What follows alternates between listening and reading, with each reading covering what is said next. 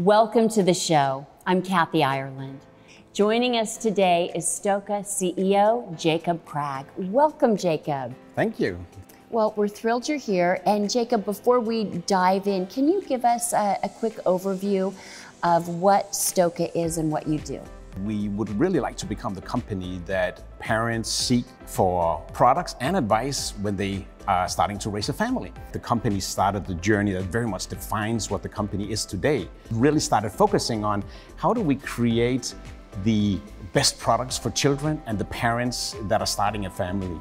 Well, your quality is impeccable, and it's so important for a company's longevity to have clearly defined values and goals. Could you go a little more into depth about Stokke's vision and how you have stayed focused on your goals? We want to promote confident kids for a better world. And what we mean by that is that we hope that we can help parents set the children off to the best possible start in life. We all know that it's so important for children to get the best development going from the very moment they get born. And this is really what this is all about for us.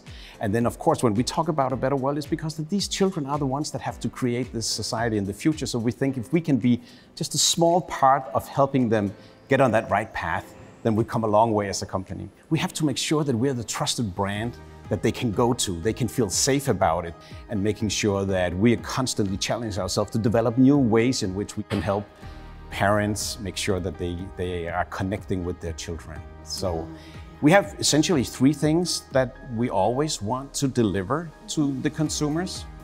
One is about child development and making sure that child development becomes an integrated part about how we think about our products, our values, and what we represent.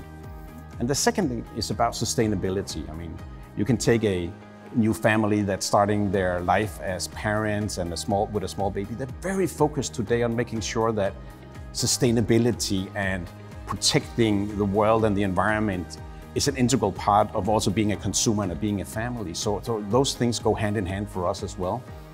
And you could say, coming out as a furniture company from Norway, we have always been working closely with nature. You know, this is a company that started out harvesting the woods that were just outside the door at that time. So being part of nature has always been, you could say, been a really integrated part of the company. And then finally, design. I mean, I think it's obvious that design is important to Stokke, and when you look at some of the products that are surrounding us, you will also see this. And that design tradition is something we hold, you could say, very dear to our heart. So those are some of the values that we hope that not only kind of goes through the organization with the people, but also is transcended into the products that we're offering in the market. And for many of our viewers out there, the idea that furniture can really have an impact on things like child development and family bonds. Can you elaborate on that and bring understanding? The important notion here is that we have to recognize that the development of a child and giving them the best possible start in life is something that happens in the very early weeks of their life. The first months are critical, the first years are critical.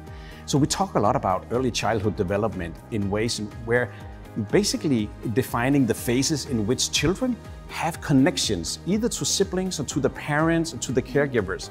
And we develop products that are allowing the parents to have as much connection with the child as possible. Child development, it's obviously not solved only with baby products, but baby products can contribute to that positive development in that sense. It is quite well established within research that the early years of life has a tremendous impact on everything that comes later. The foundations of language development is established, all our higher cognitive functions, for example, our ability to interpret social cues. Motor development starts there, our ability to form close relationships, and very much our ability to regulate our emotions. All that is established in the first year of life.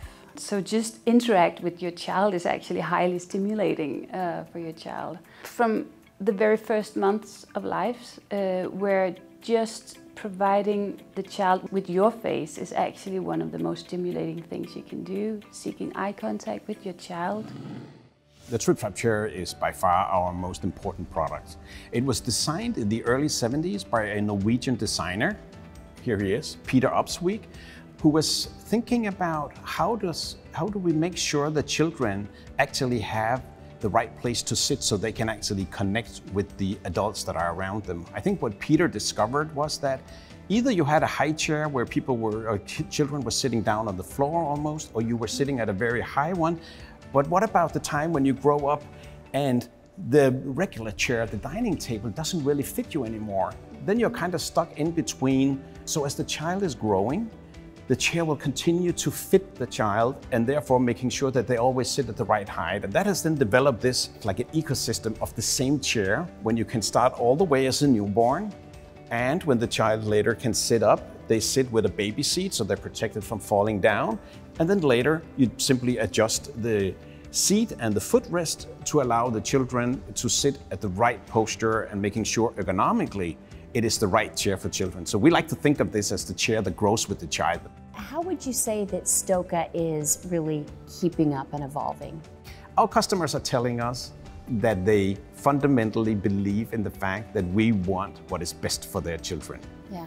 And I think that that's the part that gives us, you could say, the confidence to continue that journey that has been going on for so many years right now, but also believe that some of the values that we represent seems to be resonating with people wherever they are in the world. Yeah. Well, Jacob, wonderful having this conversation. Thank you for joining us. Oh, it's been a pleasure. Thank you. And thank you for watching. I'm Kathy Ireland.